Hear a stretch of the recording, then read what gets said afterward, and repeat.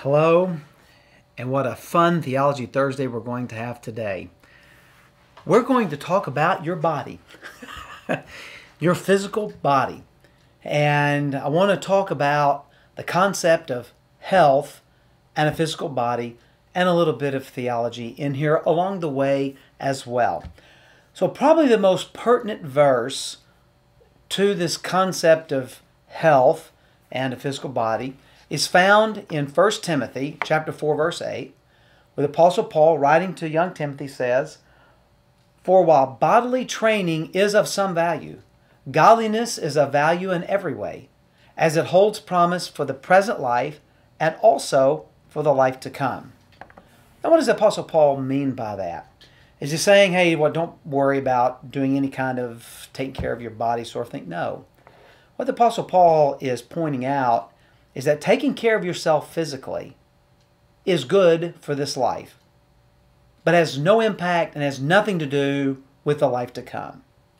Also, taking care of yourself physically only applies to some areas of your life. There are other areas of your life where being healthy really doesn't have any kind of impact at all. But walking with Jesus Christ impacts every single area of life, all of them. And walking with Him should impact us physically.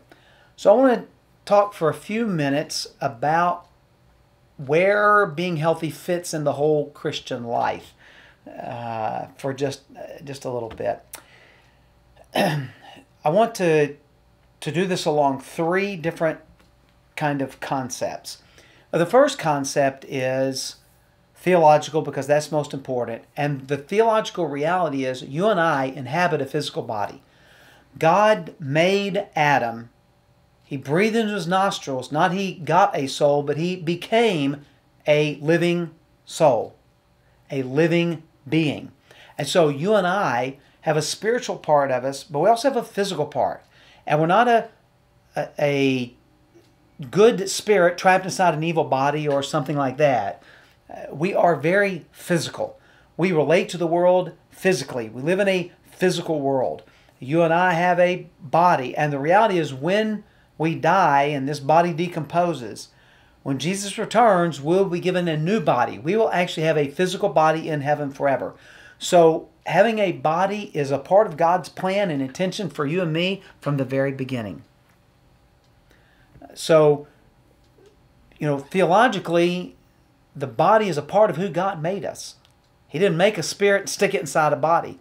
You and I are a complete human being that includes both the parts we don't see and the parts that we can see of the body. So the body is good. It's not natural evil with some kind of good spirit inside of it. The second thing that I want to talk about is, how do we take care of ourselves? What does it really mean to be healthy? And what are some things that we can do to be healthy? And a little bit about that. And then the last thing I want to talk about is what the Apostle Paul says. And that's a little bit of contrast that we have here, and talk about kind of some perspective. So the body is good. You and I were created with a body. Because the body is good and created by God, we should take care of it. So let's just talk about what it means to take care of your body. When we think about taking care of ourselves physically, here's where a lot of people go to. I have to eat this stuff. I got to eat a lot of vegetables. I need to eat like this, salmon and stuff like that. And so this is what it means to be healthy, is to eat this sort of stuff. Lots of fruits and vegetables and fishes and things. And so I have, just some different pictures here just to kind of let us know. And our idea is, man, to be healthy means you got to eat a certain way, like all the time. And you got to always be reading about the latest thing. And people have a tendency to gravitate towards one health guru or another. And everybody's got their plan to make it happen. And they think their plan's the only one, and all kinds of stuff. And some people see a conspiracy by the food industry and all kinds of things like that. And so they get really, and it dominates their entire life. Other people think, no, this is how God wants us to eat. It's supposed to be enjoyable. Well, it tastes good. Nothing like soft drinks and fries and burgers and dessert and donuts and man, this is what life should be like. Some people are telling you avoid all these things, and other people embrace all of these things. This for some people is the favorite aisle in the grocery store. This is the sugar aisle if there ever was one, and then some people, this may be my favorites. They think, well, I can eat healthy most of the time, and then every once in a while I can have my cheat day, my 30,000 calorie cheat day. And so I really like that picture. Yeah! Man, I can load up. So what does it mean then to eat healthy? Well, I think there are a couple of extremes. On one extreme are people whose life is totally consumed and dominated by healthy eating, or healthy eating and exercise. That's all they think about. And I'm going to talk some more about that in our third area today. But it is just constant. They're reading all the nutrition magazines and all that kind of stuff. And many of these people become judgmental of other folks. Then there's the other extreme. Hey, you only live once, I'm going to enjoy it. And man, I love burgers, I love pizza, I love donuts, that sort of thing. So I'm going to eat them. And the doctors will give me medication for diabetes and high blood pressure and heart medicine, all the other things that come as a result of that sort of diet. So I'll be fine. I'll just, take the medication for it. Those are kind of two extremes. Probably it's somewhere in the middle. We ought to try to eat somewhat healthy. I do find it interesting that God has made food good for the eyes. Why do we have reds and yellows and golds and greens and all these colors? Why does food have to be so colorful? Why couldn't God just made all the food gray? Or all the food that's good for you gray and all the food that's not good for you orange or whatever he wanted. He didn't do that. He got all these beautiful colors, and food is attractive to it. It looks good. Some of the healthy food goods look, some of the unhealthy food looks good. Chocolate glazed donut, let's face it, looks pretty good. Very attractive to the eye, but so does an apple and an orange and a pear and grapes, and kind of arrange them out in a bowl or whatever. They look good. So I think somewhere in between. I don't think we want to have a 30,000 calorie a day. But when we think about our bodies and we think about health and eating and exercise and stuff, but there's more to it than that. We actually believe our bodies are important. We want our bodies to look good. That's why some people diet, because they want to lose weight, because they want to look better and feel better. And so, a lot of people will diet in the spring to try to look good in their bathing suit or whatever. But beyond that, think about all the money that's spent by people to look better, just to improve the appearance of their body. I'm going to give you some obvious, and then maybe talk about a couple we don't think about. So, beauty aids. It's a multi-billion-dollar industry. Shampoos. It's amazing. Someone counted 119 shampoos, different shampoos on one shelf. And then on top of that, you get all these other creams and lotions and remove the bags under your eyes and all this different stuff to improve your appearance. One person said they counted 145 different beauty items on one aisle. Just think about how much space is taken up in stores just on items that people purchase in order to make themselves look better. There's the beauty section, and it's interesting. Most stores call it the health and beauty section because both of them kind of pertain to our physical body.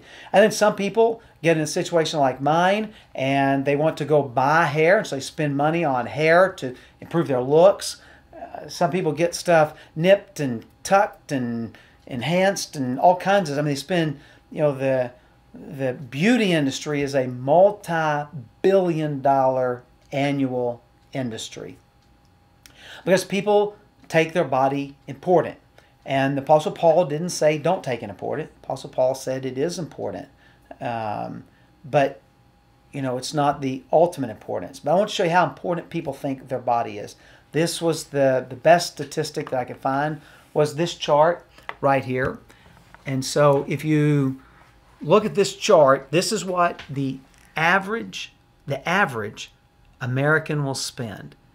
In their lifetime, they spend almost $112,000 on health and fitness.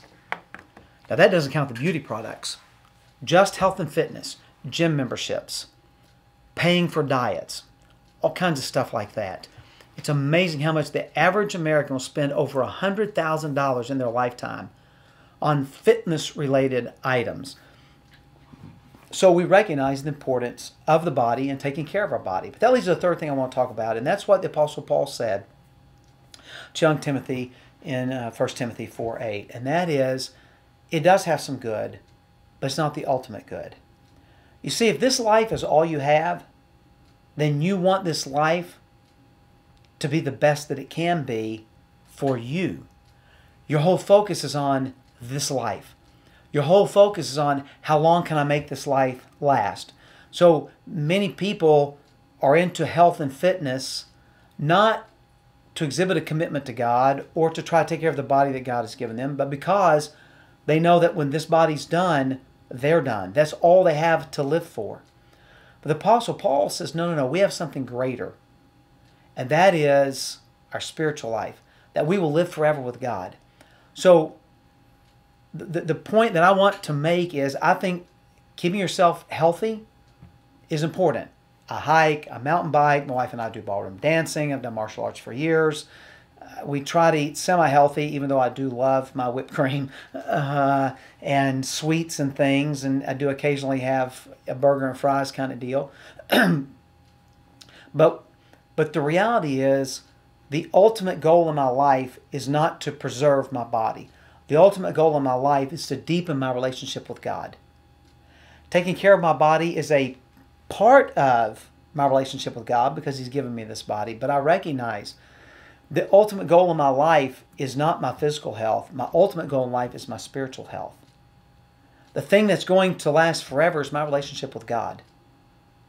That in Christ, both my body and my soul shall live forever with Him in heaven. And so bodily training, bodily health has some good. There's some positive aspects to it. But the reality is, the ultimate good in our life is our relationship with God. And so we want to keep our physical health in its proper place. It's not the highest goal of your life to extend this life by eating and exercising. Your highest goal in this life is to glorify God by enjoying your relationship with Him. And taking care of your physical body is a part of that. So I want to encourage you to eat a little healthier. I want to encourage you to get some exercise. But I want to discourage you from allowing your life to be consumed with your physical health and thinking that is like your highest goal and your ultimate drive. Your highest goal and your ultimate drive is your relationship with God, that your life will be lived in such a way that God is glorified, to focus on the eternal things, not the temporal things. So, eat a little healthier, but enjoy a donut sometimes. Get some exercise, but don't allow it to consume you. The thing that should consume you, above all else, is your relationship with God through His Son, Jesus Christ. So remember, bodily training has some good, but it only relates to part of your life. But godliness pertains to all of life, every aspect of life. And that should be our ultimate and highest goal and pursuit. So God bless you. Have a good day, a good week of eating, and a good week of exercise, but most importantly, a good week of walking with our Lord and Savior Jesus Christ. God bless you.